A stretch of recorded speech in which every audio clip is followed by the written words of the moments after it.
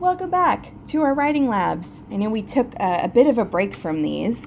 Typically, if we were in the classroom, we would be spending all week up to a week and a half having smaller writing lessons, specifically writing lessons, a lot of open office hours. And so I tried to replicate that as best I could within our online classroom. And way to go, those of you who did schedule office hours. It was honestly so nice to see your faces. And work through some of your own personal writing stuff. I like knowing that everybody needs something different out of a writing classroom, and going to the writing center or meeting with me personally are some of the best ways that you can ensure improvement on your writing, because I send these lessons out into the ether and I may be speaking to a lot of people who it isn't helpful for, because all of us have our own kind of issues with writing, and I am here for you to work through those particular issues. But very excited to read your revised papers, excited to see how you guys process the revision, and what your revision memos, how those read. So let's move on to Unit 2. We're going to really full on start Unit 2 on Monday. It's the one I'm excited for because we are covering formalized rhetoric, and maybe that word is familiar to you. Maybe that word is totally unfamiliar to you. Maybe you're just thinking about rhetorical questions.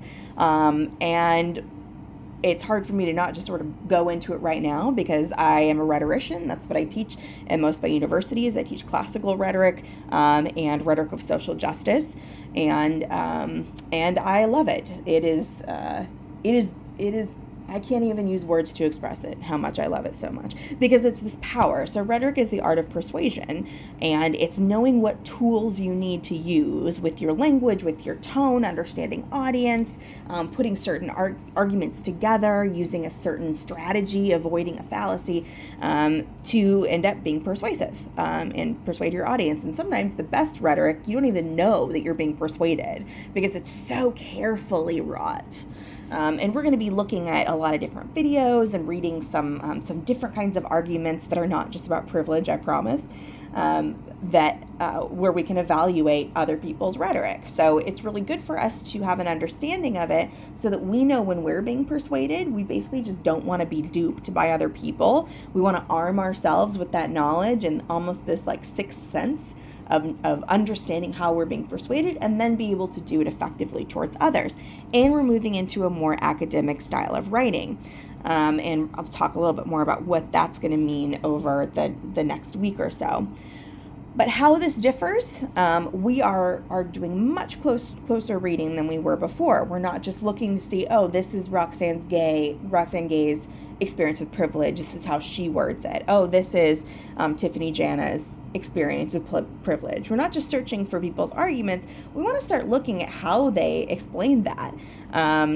We could look at how Roxane Gay or actually both her and Jana gave personal examples. That's a strategy that they use to get people to identify with them.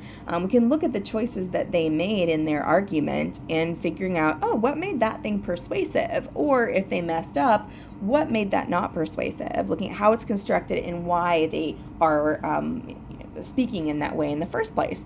And we're really looking at just persuasiveness. Our writing from here on out is going to be persuading an audience. So the audience for this paper was somebody who didn't know our texts, and the goal for that was so that we would explain the different texts so that there was enough context.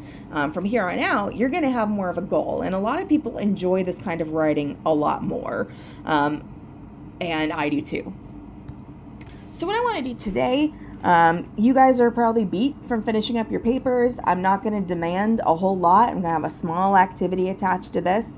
But I want to just give a hint at the way that we should be reading text from here on out. And I tried to model it and show something that none of us would normally read and is not connected to our course at all, to kind of give us a break. And also just a little writing tip that's step by step of how we can translate first person into third person, because from here on out, all of our writing has to be third person. And that means no I, no me, no I feel, no I think. And we can say the exact same things in first person, and it ends up being significantly more persuasive. And because, I mean, we don't have the subjectivity of I or me. It's still our opinion, but we're not drawing attention to the fact that you're the only one who thinks it. So, for the last paper, I'm letting it slide, and that's kind of why I'm doing this lesson right now, is that there was so much first person all the way through, but really, the only part that should have been first person was your example at the very end, because it's literally about your life. But it is very difficult to break out of that habit of qualifying our language of, well, I feel this. It's almost sweet the way that we don't want to offend others or push an opinion onto others. We want to acknowledge that not everybody thinks the same way. But if we're going to be persuasive, we need to seem pretty confident and say, no, this is the way it is. And that's the sort of the crux of an argument. If everybody agreed with everything you said, there would be no point arguing. And you could just give your thesis anyways and not have to back it up. The whole reason that you have to bring in examples, that you have to explain those examples and analyze them and go through the whole cookie situation is because people are going to argue with us. People may argue with your definition of privilege. So you had to give quotes from others to help them understand why it is you chose that and why you think that that's a valid definition. And so that being said, you don't need to say like, oh, sorry, but like what I think is, because you're going to go through and explain your point anyways. So I'm going to go through just first a couple myths of a third person language and also start to translate something on my own into third person. So two myths. One is that third person, people think that it means that it's objective and true. You are not, I guess the other myth is very similar. You're not lying if you move a personal opinion into third person. As I mentioned, as long as you explain yourself. If I say In-N-Out sucks, I'm sure some people will be pretty pissed off at me. I didn't say I think In-N-Out sucks. It's implied that I think that. I said it. And I can't just leave that there because people are disagreeing with me. So I now have to give examples of why I think it sucks. I think they have a limited menu. What do you mean by that? Well, they only have this, this, and this. Maybe I'll compare it with McDonald's and all of the various different things they have. By the way, I don't agree with this argument. I think In-N-Out is the superior fast food restaurant. I am playing devil's advocate with myself. So it's okay for me not to say I think it because I'm going to go and explain myself. And hopefully people will be persuaded by my points. They may not be, and that's okay. As long as I have logically made those points, I'm good to go. And what we're going to be doing over the next 2 weeks is talk about strategies we can use to make our points really effective. So while trying to find something for us to break down, I was reading an article about obituaries, and we don't really think about obituaries in newspapers or wherever else people post obituaries, these memorials to people who've passed away. But usually they're fairly positive of that person, even if they kind of sucked. That's just part of what the style that you have to do. And so even though you're giving facts about their life and quotes from people who like them, it's still a really biased piece of writing. And it's still an argument. Like they're making an argument about who this person is and how they should be remembered. And they're omitting certain things and hoping that you won't notice that they're omitting certain things. And so even though obituaries are written in third person, they're still pretty opinion based. And so I wanted to find an obituary by a person that we may think of as more controversial. And when there's someone that we know and somebody who maybe has a public persona that's controversial, it becomes very apparent how maybe they're trying to just sort of hide those things and steer you into a different area. And that's all done very expertly in third person. So I was looking through obituaries and there was nobody I could find other than like world leaders and people that not all of us know.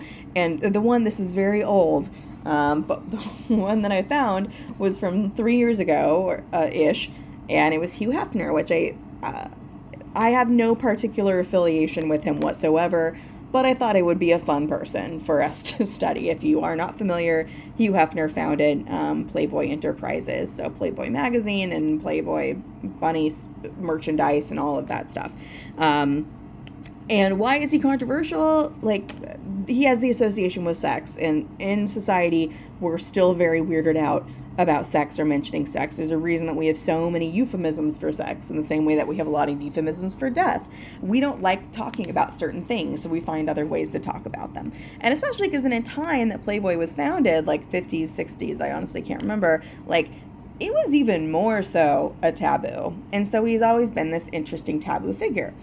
That again, I have no particular interest in, but I wanted a controversial person and I found one. So I want us to just look at some parts of his obituary, because reading through it, I was like, oh, you, Laura Mansnernus, I have no idea how to pronounce that. Like, this is so carefully written, because it doesn't really mention anything about any of the like more trashy connotations, which I think a lot of people have about it. It's a very well handled, really respectful, very honorific obituary.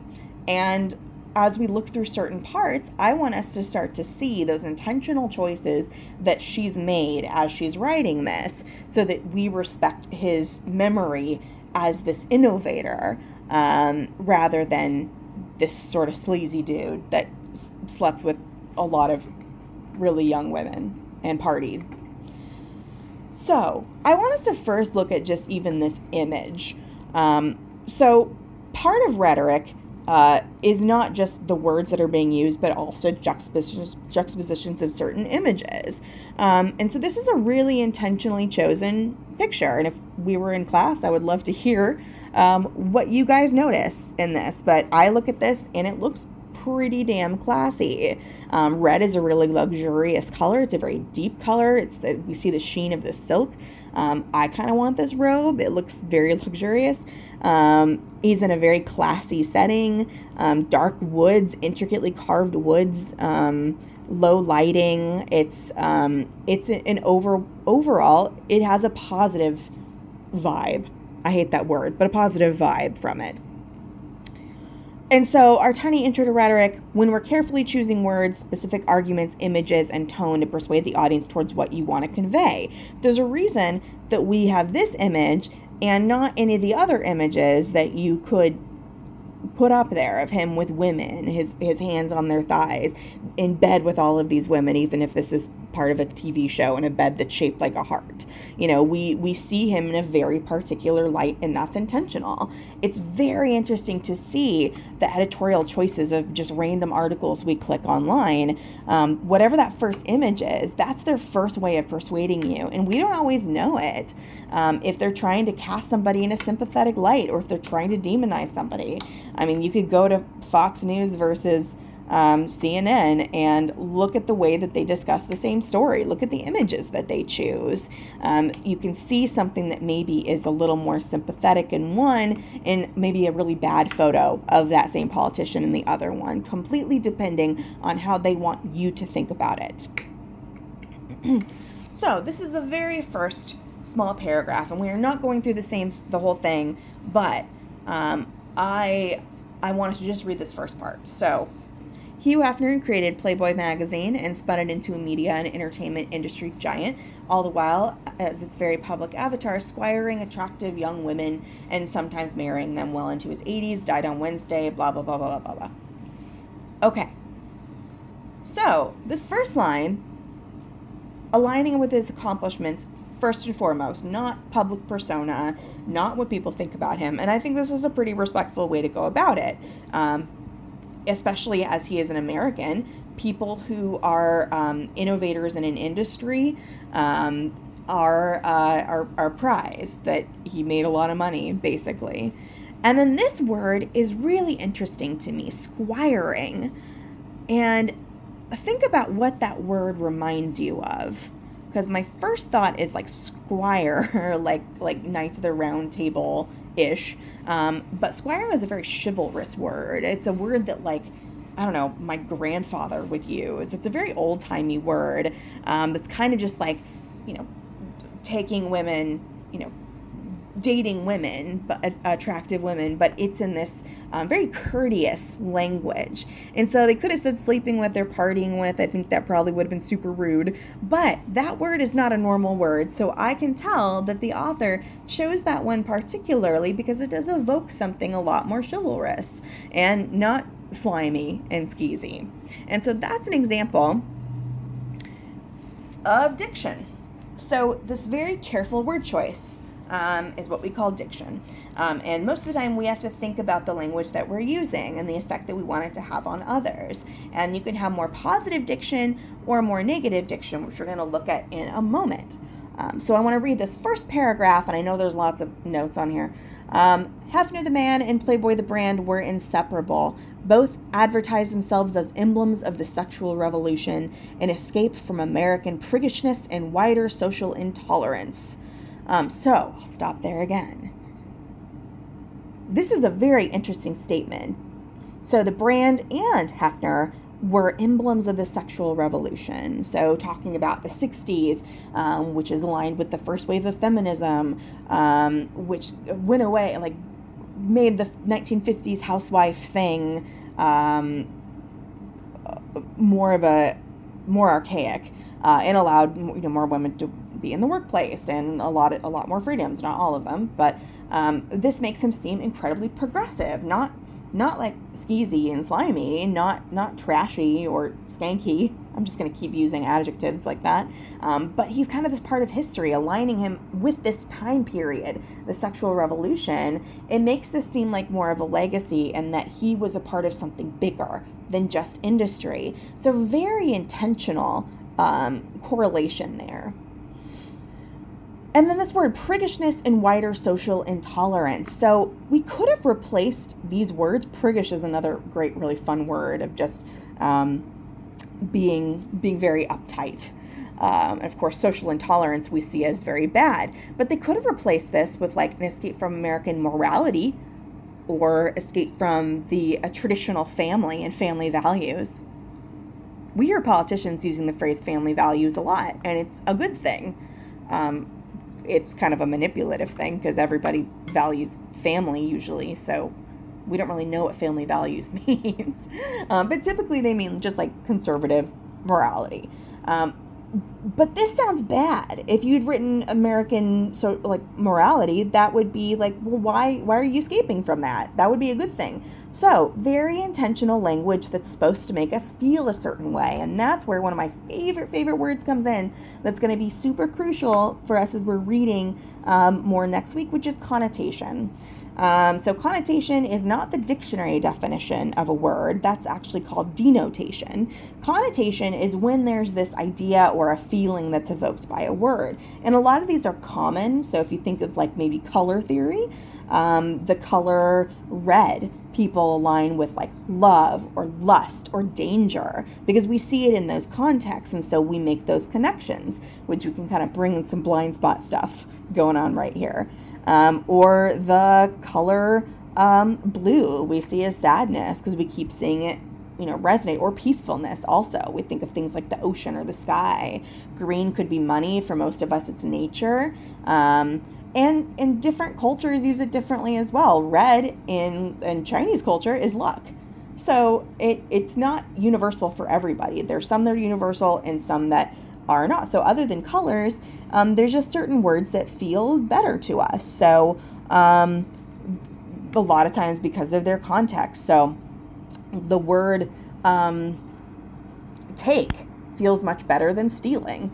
They actually are the same action. It's the action of taking something, but one of them does carry kind of this different meaning onto it.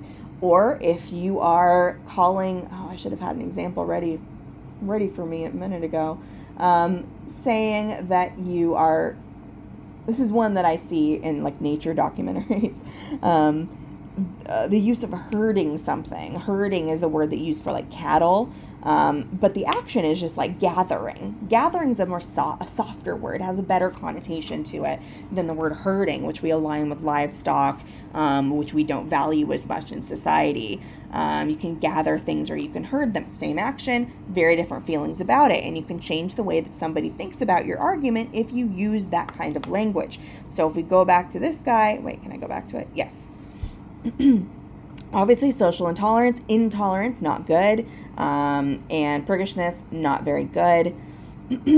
What's interesting is they go on to say both were derided over the years as vulgar, as adolescent, as exploitative, and finally as anachronistic. Anachronistic means not of this time. So you can, it's actually really good to look up Latin root words, root terms. So like chronos is time. So it's not of this time. But Mr. Hefner was a stunning success from the moment he emerged in the early 1950s. His timing was perfect. So even though they're acknowledging like, yeah, some people thought vulgar, some people thought he was just sort of this horny teen, some people thought he was exploiting women, which honestly has been my opinion of him. But that word "but" right there has so much weight. And this is actually a rhetorical strategy as well, which we will look at later. They relabel him a stunning success. He's perfect. So yeah, they say all these negative words, but as long as we add those positive words at the end, it kind of cancels it out. So this last part I think is really interesting. He was compared to Jay Gatsby, Citizen Kane, and Walt Disney, but Mr. Hefner was his own production. He repeatedly likened his life to a romantic movie. It starred an ageless sophisticate in silk pajamas and a smoking jacket, hosting a never-ending party for famous and fascinating people.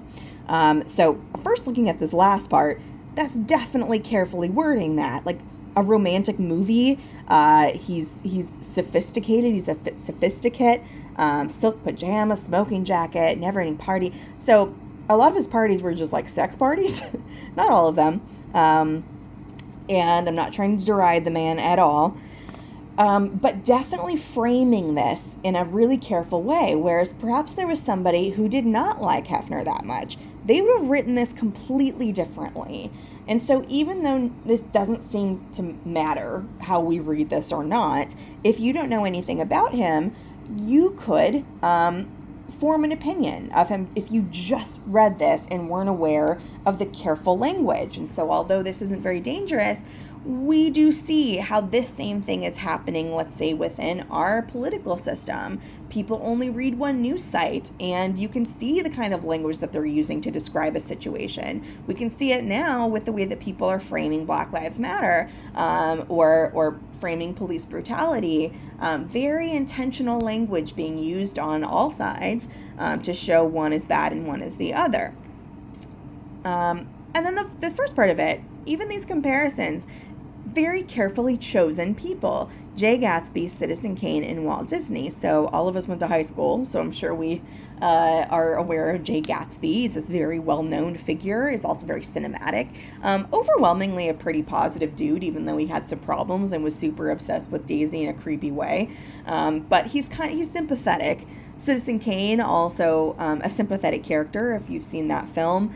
Very intriguing, maybe not like the best character ever, but this iconoclastic character. And Walt Disney, which I think is the most interesting. He's a beloved figure, and I would never in a million years think of comparing Hugh Hefner to Walt Disney. But here you go. There's a lot of power in that, because without somebody realizing all the good feelings they have towards Walt Disney, now that it's in the same context as Hugh Hefner, they maybe, without recognizing it, start to associate the two. Nobody's going to outright say Hugh Hefner is Walt Disney, but this happens on a subconscious level. So much of what we talk about in Blind Spot happens when we read stuff like this, because we don't stop and like mark everything up like this.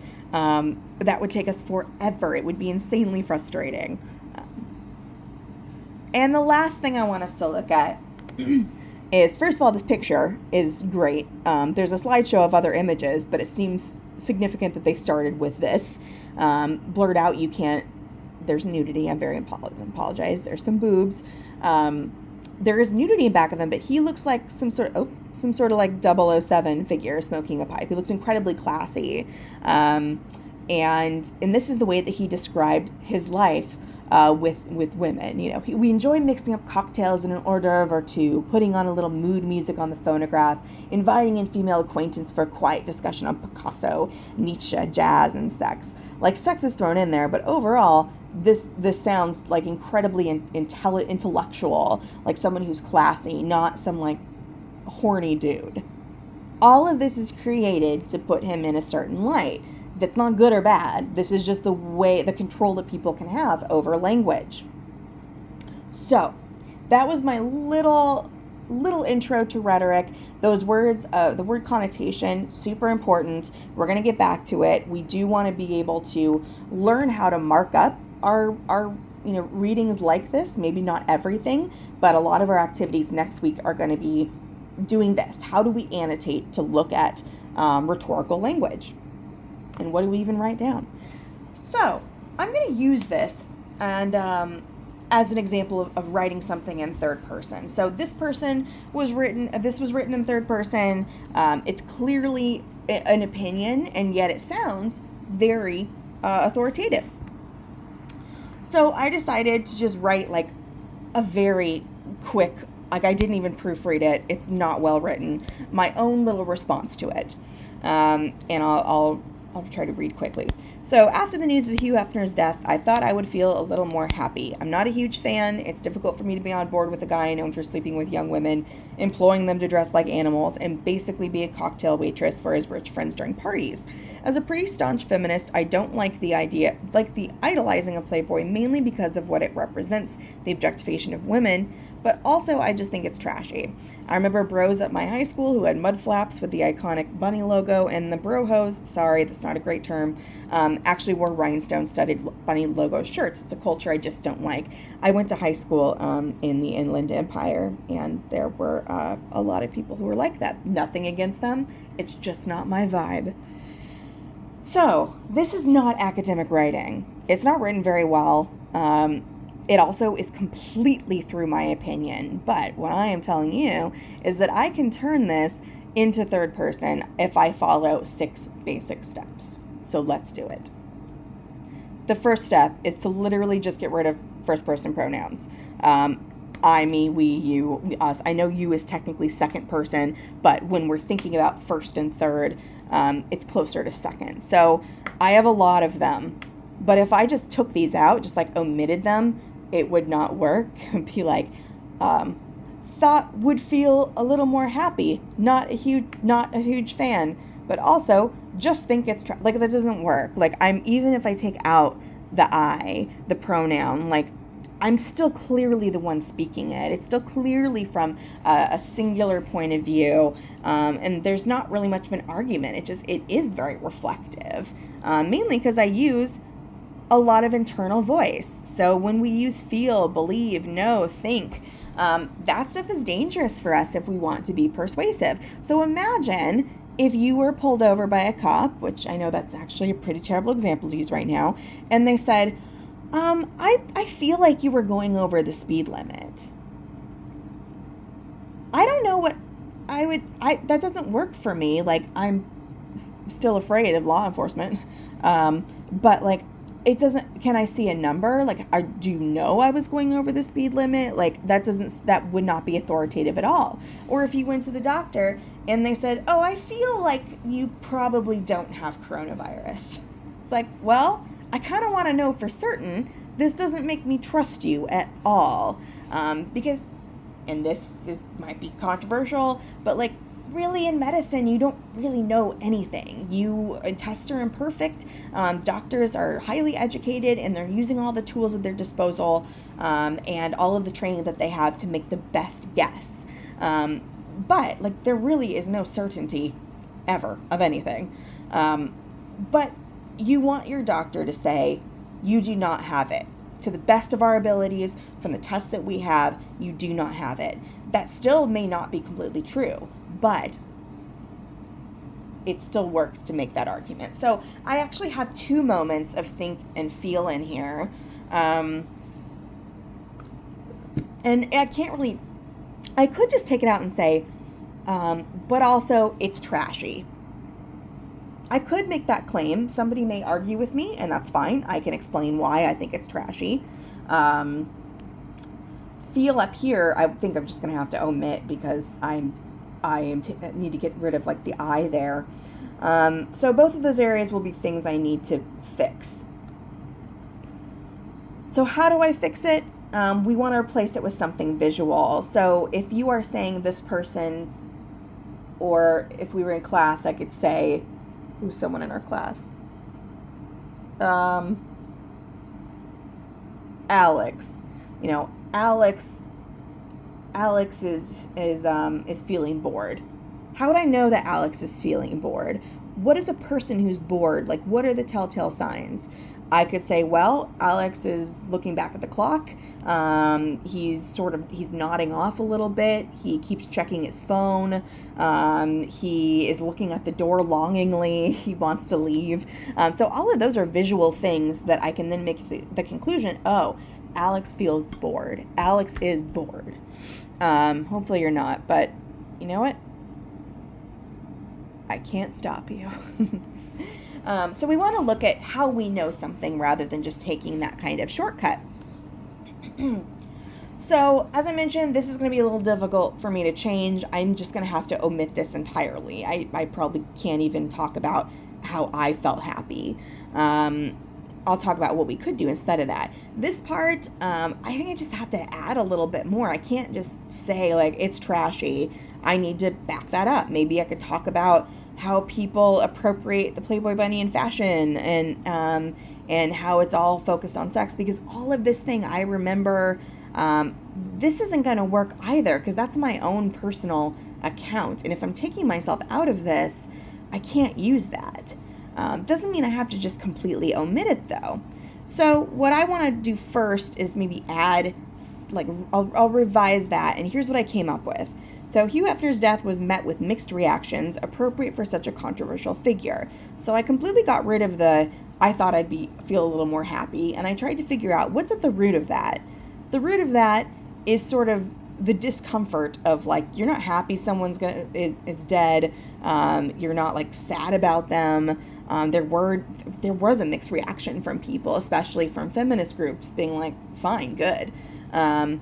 And so I tried to use that instead, appropriate for such a controversial figure. While iconic and innovative, he was generally known for his sexual proclivities and objectification of women, dressing girls as animals to serve cocktails to celebrity friends, piling into bed with them afterwards. So I completely rewrote this part. I tried to use the same idea, but I used language that was a little bit more objective.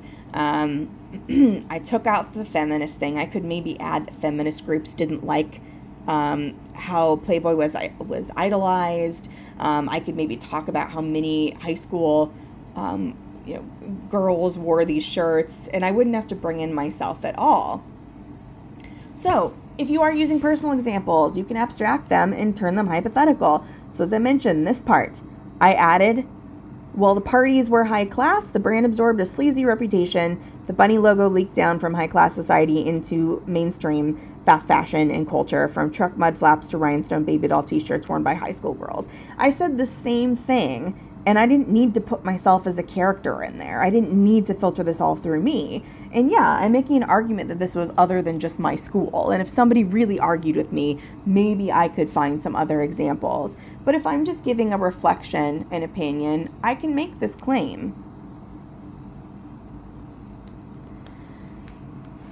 Very importantly, and this is second to last step, connect any logical dots and explain any assumptions or define any terms. So this whole first section, I know I already redid that, but I want to give some like examples for my initial claim. So I had said that I thought I'd feel a little more happy, which I changed to there were a lot of mixed reactions. And so I wrote another section where I gave some examples and reasoning. I said it's hard to ignore how much of a journalistic innovator he was. When he started Playboy in the repressive 50s, sex was pretty much taboo. Not only was this a bold move, it was also pretty progressive socially. He featured women in his centerfolds that had a girl next door vibe. I know I hate that word. One he said was intentional, and he wanted people to realize that even the good girls liked sex. He published controversial fiction, starting the careers of now famous authors who struggled, to find a vessel for their art. When he opened nightclubs in the 60s, he hired African American comics at a time when comedy clubs were still segregated. And I add a little concluding argument that I realized could be a thesis if I was writing this. I'll still have to take out the I. But while I don't personally like the guy, I have to respect him. He did a lot to give voices to repressed or marginalized people, and he did at least attempt to normalize the way we talk about sex. When you switch something from first to third person, inevitably you are going to add more because you can't depend on, well, I just feel it. You have to give actual examples and reasoning. So this is a really good thing for us as college writers. If you are worried about not having enough content, just that act of translating, you're going to get enough content, trust me, because you want to make sure that your reader understands what you mean. And the last thing I did, I just got rid of conditional language because it made it sound not very certain. So I took out the pretty progressive, pretty much. I don't need that. I rewrote this line of many still dislike Hefner, but he still commands respect. So I know I kind of blazed through that, and this is a little longer, but if you feel comfortable writing in first person and you have writer's block, when you write in third person to begin with, that's incredibly normal, and you can keep writing in first person as long as you go back and change that stuff up. So I actually suggest that you write your first drafts in first person because it helps you just keep that communication open, that line open. You feel like you're getting your thoughts out, whereas when we try to write in third person, a lot of times we feel like there's these gates that are up between us and our idea. So check back on this when you guys are writing. This will be something that I look for in your drafts from now on. If you're struggling to do it, I would love to go through in office hours and help you guys out with it, or help you identify some ways to go about it. And that's how we do it. So next week we are finishing Blind Spot, chapters 7 and 8, and we're going to discuss the rhetorical triangle, definitely revisit connotation, and get some terminology we can use for analyzing people's writing like this. But the cool part of rhetoric is that you can pick up literally anything, any piece of paper with writing on it. You can turn on the TV or Netflix and you'll be able to analyze anything there rhetorically. So I think it's kind of fun, but that is just me. You guys have a happy 4th if you are celebrating, and be safe and wear a mask, and please don't have large gatherings.